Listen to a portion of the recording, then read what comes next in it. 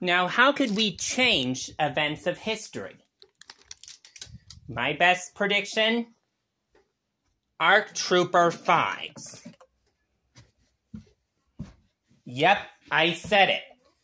Clone ARC Trooper 5 was the only one who knew about the conspiracy. He was the only one who knew about Order 66 and Palpatine's altering plans of the galaxy. So, how do we fix it? Well, there is no fixing what can't be fixed.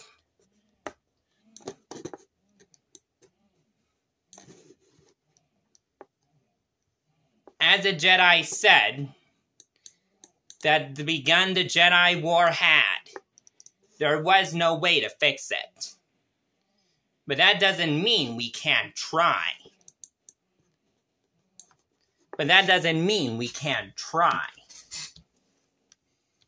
But where do we begin? Well, I don't think we'll begin with Sifo Dyas, because we're going to look at something different. When Ahsoka went to Mandalore, only her and Maul sensed Anakin's turn. Because Ahsoka and Maul were not connected to the Jedi nor the Sith.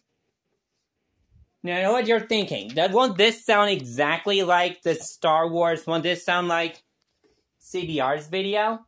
Here's where it changes.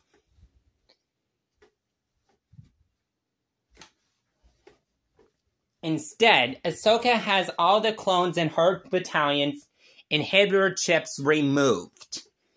Meaning that the 501st that were still left on Coruscant would still be under the control of the inhibitor chip.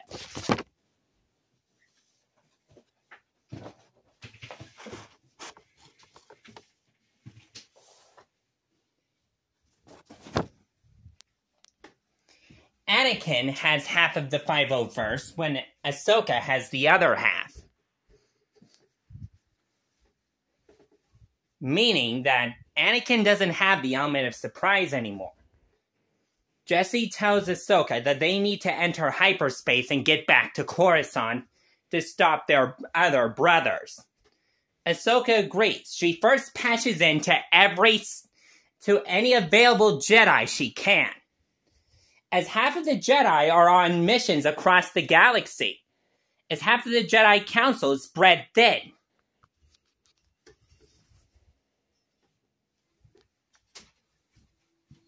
But it's too late. Order 66 is ordered. Ahsoka's battalion wouldn't turn their guns on her, but across the galaxy, clones do. Ahsoka's message reaches half of them in time. But still, Ki-Adi-Mundi, Plo Koon, and Aayla Secura would lose their lives. Actually, no.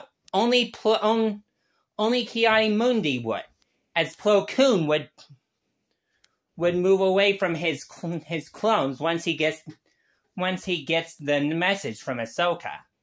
He thanks little Ahsoka for saving his skin, and fires 2 laser bullets in the back of his clone ship, causing before they fired for 2 missiles to hit their ships, exploding them, and maybe even killing the pilots inside. Ooh, bloody.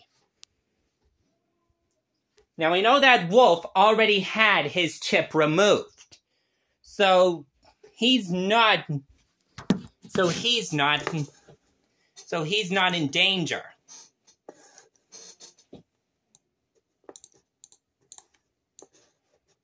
But it's too late.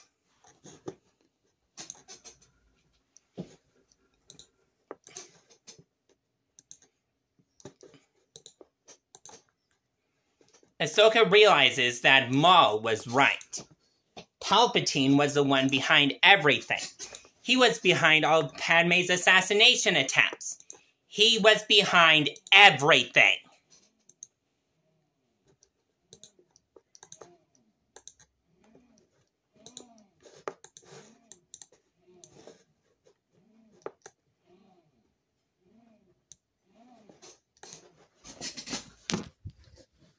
Now, what about Anakin at this point? Anakin would still be turned.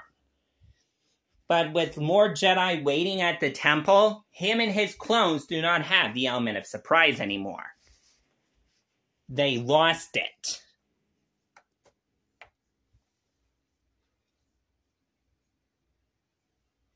Instead of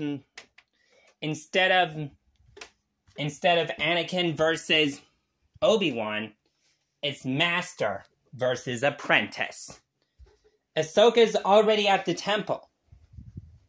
She doesn't want to fight her master, but she has to. Padme's already given birth to Luke and Leia by this time, so she won't die in this timeline. Padme would rush to the temple with her children in her arms. Anakin would be surprised to see this, as Anakin fights with wanting to finish his assignment. Anakin deignites his lightsaber and puts it on his belt.